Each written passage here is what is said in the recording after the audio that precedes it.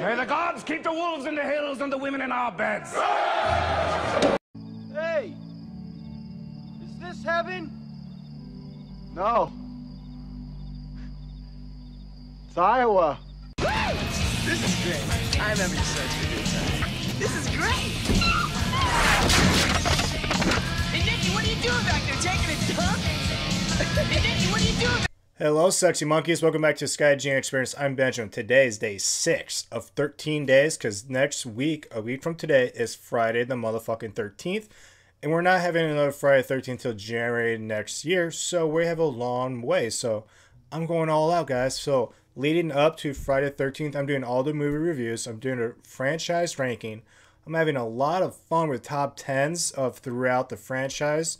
If you guys have any ideas, I have a bunch already. But if you guys think of any, throw in the comments, and if I have time, I'll sneak one in there. I'm talking about like hotties, people that I wish didn't die, eye candies, you know, the boys and girls, people that played Jason, like the actors, people I would smoke a joint with, people I would smoke a beer with. I'm ranking like the top cops, and then people I hated the most. But I'm having a lot of fun with it, and I hope you guys do also. But right now, this is part 6, movie review. Jason Lives. Me. I'm sorry about what happened to you and your folks years ago, but no one in Forest Green wants to be reminded of what that maniac did here. That's why we changed the name. People want to forget this was Crystal Lake, and they don't need some kid stirring up Jason shit again. This movie really gives me the vibe of like Halloween 4. So Halloween 4 followed Halloween 3 without Michael Myers, and they really learned like we need Michael. So in this case, they learned the lesson from part 5 where they're like, oh, we really need Jason. So they brought Jason back, and C.J. Graham plays Jason. He is definitely a top 3. Him, Ted White, and Kane Hodder are like my top 3. Great Jason. But he also he wasn't the only one that played Jason. If you watch the paintball scene, that is actually played by Dan Bradley. Yeah, he played that paintball scene, and they realized he was like too big, too fat. So they're like, no, we need someone else. So C.J. Graham came in and finished out.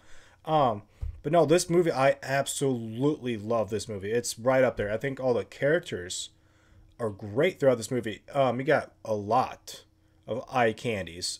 Fucking hotties, man. And this is the first Friday the 13th movie where you actually have kids at the campsite.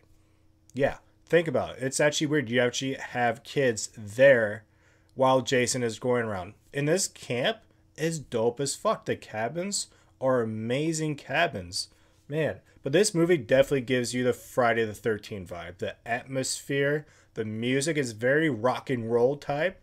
Love this shit. It's weird though, because this movie you have no nudity, like you don't see any paired tits.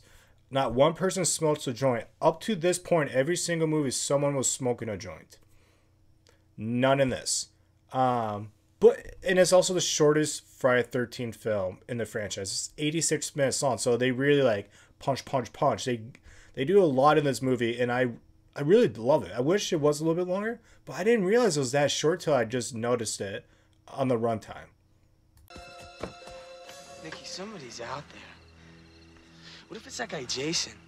I don't want to know. This movie was actually an inspiration for Kevin Williamson, the guy that wrote Scream. Yeah, he took this movie and was like, yo, they kind of like referencing horror movies. I'm going to use that for Scream. And even the director for this movie, he was approached to direct Scream, but he's like, no, I'll pass. And then Wes Craven came in and ended up doing it. And that's how he knew that Kevin Williamson was a huge fan of this movie. And it was a good inspiration because during that process, they talked about that. The timeline is real. It's not really definitive, but it's definitely anywhere from a year to 3 years, I would say, after the events of part 5, because Tommy Jarvis is played by another actor, the third Tommy Jarvis. In my opinion, the best Tommy Jarvis actor, Thom Mathews? Yeah, he plays Tommy, in my opinion, the best Tommy Jarvis. Dumb broad. She tricked me. God, they're gonna laugh for months. She should have stayed in the kitchen where she belongs. A woman shouldn't even be allowed in these games. Not a game, it's life. I absolutely love Megan, the final girl, the sheriff's daughter. Oh, speaking of the sheriff, in my opinion, this is the Sheriff Meeker, the Halloween Sheriff Meeker. He is the best sheriff of all Friday. So in this movie, you have like the best sheriff, one of the best Jasons. The Jason looked great himself. The cabins, the location was fantastic. The music was that rock and roll. It's a great movie, guys. And you got plenty of dark humor, like the graveyard caretaker guy. Yeah, he's done a few one-liners that will make you laugh. But this movie really starts the whole like supernatural Jason. Like up to this point, you're like, yeah, he's definitely supernatural, but this really supernatural to the point where like anything goes now. Anything goes. It's just he's not human. There's no human. It plays with that theme, the boy who cries wolf or the girl who cries wolf, because Tommy Jarvis is like, yo, Jason's alive. And was like, yo, he's just a legend. Go fuck yourself. So it plays with that theme, which I really do like in movies. But overall, this movie, I give a 7.5 out of 10 for a SkyGene score.